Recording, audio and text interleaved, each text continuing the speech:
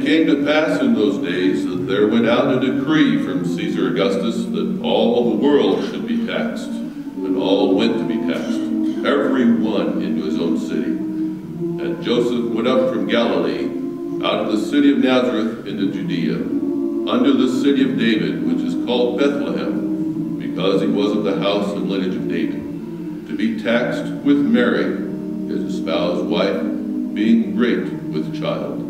It came upon a midnight clear, that glorious song of old, from angels bending near the earth to touch their hearts of gold. Peace on the earth, goodwill to men, from them's all gracious King, gracious King. The world in solemn stillness lay, to hear the angels sing. And so it was that while they were there, the days were accomplished that she should be delivered. And she brought forth her firstborn son, wrapped him in swaddling clothes, laid him in a manger, because there was no room for them in the inn. Away in a manger, no grid for a bed, the little Lord Jesus laid down his sweet head.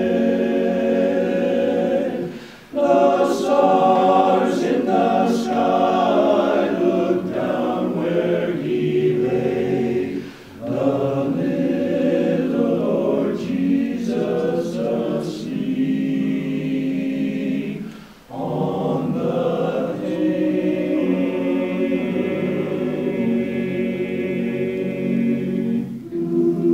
And it came to pass, as the angels were gone away from them into heaven, the shepherds said one to another, Let us now go, even unto Bethlehem, and see this thing which is come to pass, which the Lord has made known unto us. And they came with haste, and found Mary and Joseph, and the babe lying in a manger.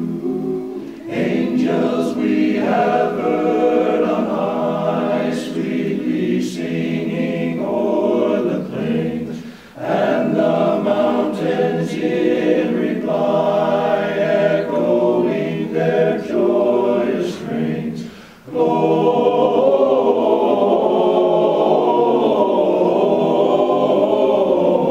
Gloria in excelsis Deo,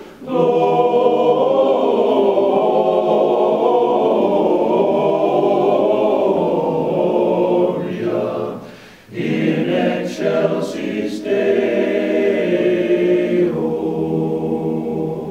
Shepherds, why this jubilee?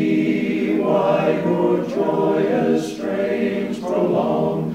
What the gladsome tidings be, which inspire